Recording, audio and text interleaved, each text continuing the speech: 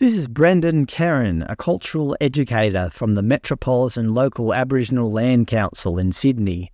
He gave a welcome to country a couple of weeks ago at an AFL match. Specifically, he said, "I'm here this evening to perform a ceremony of welcome to country. A welcome to country is not a welcome to Australia. Within Australia, we have many Aboriginal lands and we refer to our lands as country. So it's always a welcome to the land you're gathered on. A welcome to country is not a ceremony we've invented to cater for white people. It's a ceremony we've been doing for 250,000 years plus BC. And the BC stands for before Cook. Prior to colonisation, you could get yourself into a lot of trouble for walking on someone else's lands without being welcomed onto those lands. So for me, it's always an honour to perform this ceremony on the lands of the Wangal." Okay, so first of all, I understand his point. Welcome to country isn't performed to welcome Australians to Australia. However, I would argue that being welcomed to the current lands we're gathered on is in essence the same thing. If you grew up in the inner west of Sydney, then being welcomed to the lands of the Wangal is the same thing as being welcomed to your own lands. It's divisive, is it not? According to the University of New South Wales, a welcome to country is a ceremony performed by a local Aboriginal person of significance to acknowledge and give consent to events taking place on their traditional lands. And that's the problem.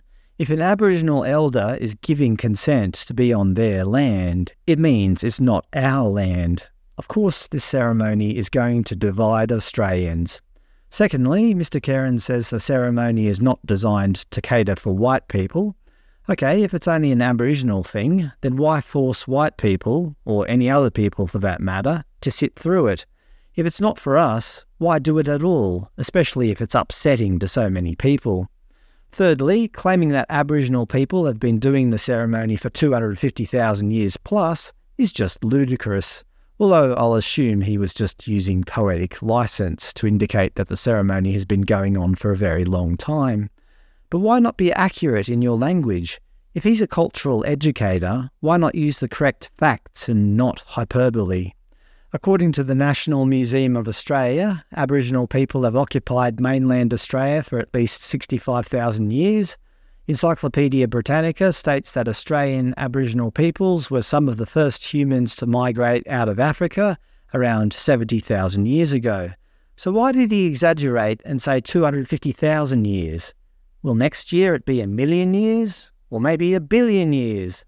BC, before Cook. Okay, I guess that was a bit of a joke, as some of the audience seemed to find it quite amusing.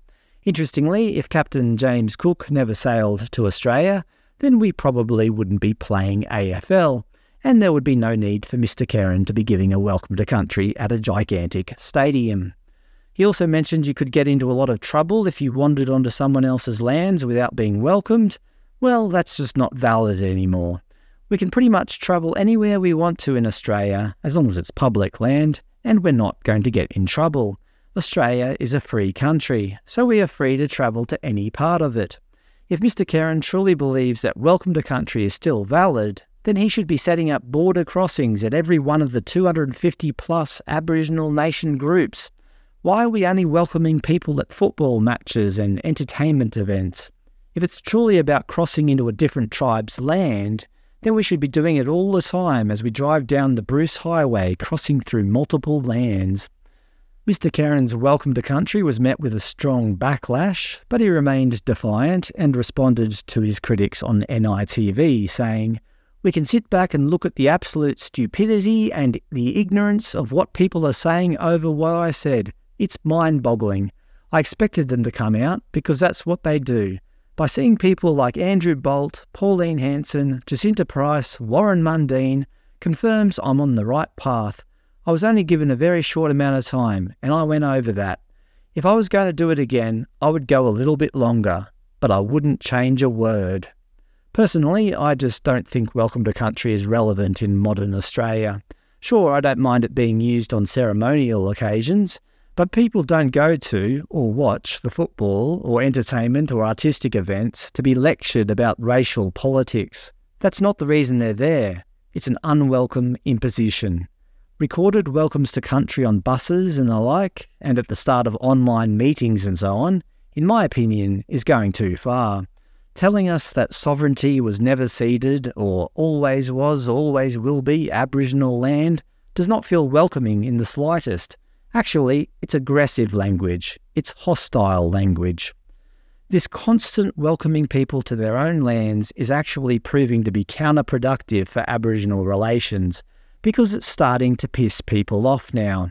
It may have just started with a few eye rolls here and there, but pushing this further will ultimately result in open resistance. As I indicated in the title, welcome to country, welcome to lunacy.